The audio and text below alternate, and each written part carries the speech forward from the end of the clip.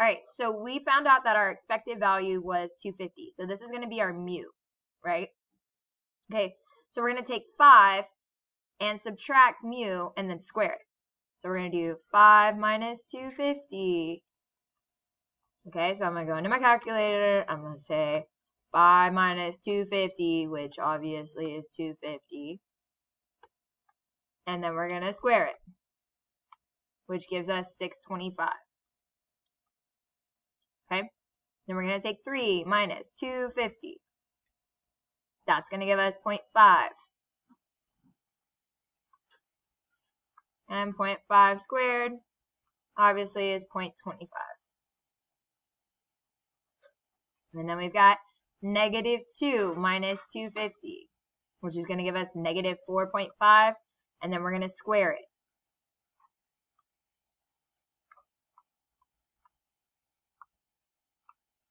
Which is going to be positive 20.25. Okay, so now we're going to take these little fractions that we got over here, and we're going to write them out here. Okay, so I would write them out in decimal form because it's going to make your life a little bit easier. So this is going to be 0.375 here, 0.375 here, and then that's going to be 0.25. Okay. Now we're going to multiply across, and then we're going to add them up. Okay, so multiply straight across. So go into my handy dandy calculator, 625 times 0.375. That's I didn't read the rest of that. 2.34375. Yikes. All right, on the next one, you're going to take 0.25 times 0.375, and that's going to give you 0.09375. And then on the last one, 20.25 times 0.25, that's going to give you 5.0625. And I'm going to add all that junk together. All right, so when you add all this up, it's going to be 7.5. And then when you take the square root of 7.5, that's going to give you 2.738. Cool? Okay, so let's try the next one. So on this next one, we had where he's going to spend that 9,000, right? And like he's not going to recover the information. And then this is the one where he would recover, right? Okay, so then you made this lovely little chart, and you did x minus mu squared, and then the probability, and then x minus mu squared times p of x. Okay, so when you filled this in, you went, what was x? Oh, I'm sorry, what was mu? It was 100. We didn't find mu on this one. Nope. So did you find, you haven't found mu on that one, right? So how would you go about doing that?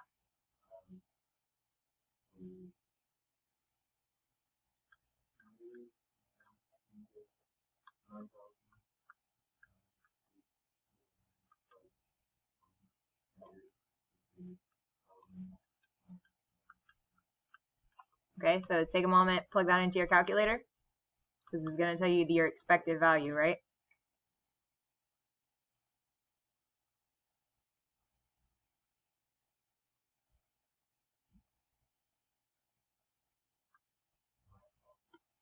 $9,000. So our expected value is 9,000, right? Okay. All right, so if I take negative 9,000 plus 9,000, square it,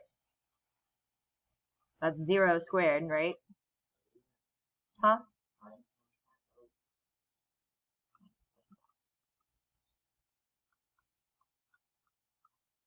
Good.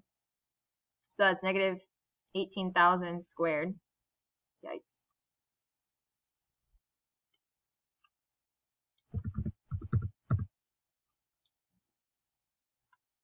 It's going to be a large number. 324 million. Okay. And then on the next one, you're going to take 153 1,000 minus 9,000, and then square that.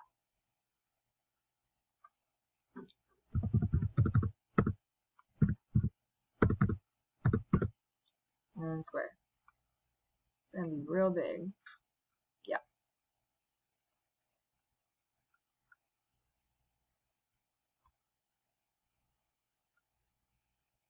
And then it's moving 10 decimal places. So 1, 3, 4, 5, 6, 7, 8, 9, 10. Yikes. Okay. And then the probabilities are going to go in here. I always change them to a decimal just because it makes my life easier. 0.888. I would say all the way out to 4 decimal places. But it kind of depends on if it's a multiple choice question. Normally, if it's a short answer, it'll have better numbers than this. And 0.111. And so we're going to take each of these and multiply it out, and then that's going to give us these numbers over here. Okay, so we're going to get 324, 123, 123 times point.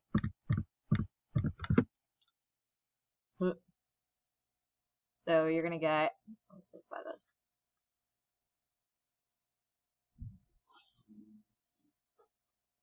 $2,879,71200. And then for the other one, you're going to get 20736,123,123 times 0.1111, which is going to be 2303769,600. I'm adding those two things together, and this is where I would probably use my calculator to actually do all of this junk, because this is no fun. So if I added all of this mess together, my variance is going to be 2591740,800, or it's going to be like 2.5 e to the 10th power or so. 1, 2, 5, 6, 7, 8, 9. Roughly 9. Now if we take the square root of that,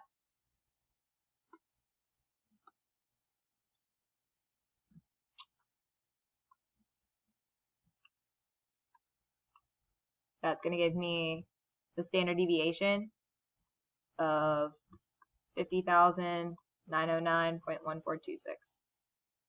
And remember, we're dealing with money, so really we're going to round this to 0.14. Is that what y'all got? So on number 3, what's going to happen is we've got probabilities, and we've got each of these. We've got 3,500, 2,500, 500, and minus 1,000.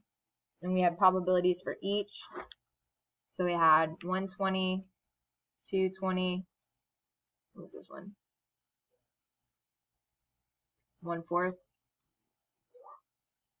And then what was the probability of negative 1,000?